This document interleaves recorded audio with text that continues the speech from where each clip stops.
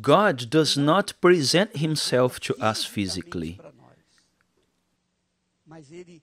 but he speaks through his word. He speaks to us through his word.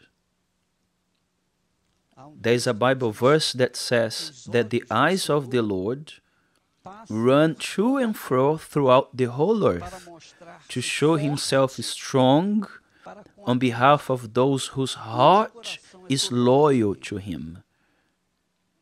What is a heart that is loyal to God like?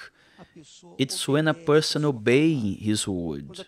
It's when a person practices the knowledge they have of the word of God to their life. Amen, friends?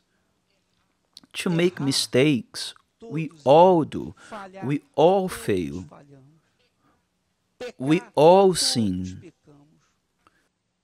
Some sin more, others less. And he who says he doesn't sin is a liar, as the Bible says.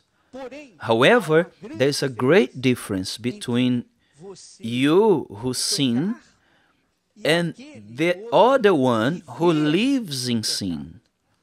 It's completely different. Do you understand what I'm saying? A person made a mistake, they failed, they sinned, they fell.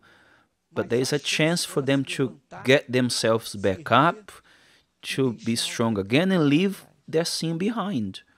God forgives those who confess. If we confess our sins, he is faithful and just to forgive us. But those who continue in sin, then it's pointless to come to church. It's pointless to do anything. It's pointless to give offerings, tithe. It's pointless. They'll go to hell. If they die in sin, they'll go to hell because they chose to live in unrighteousness. They chose to contradict the righteousness of the Word of God.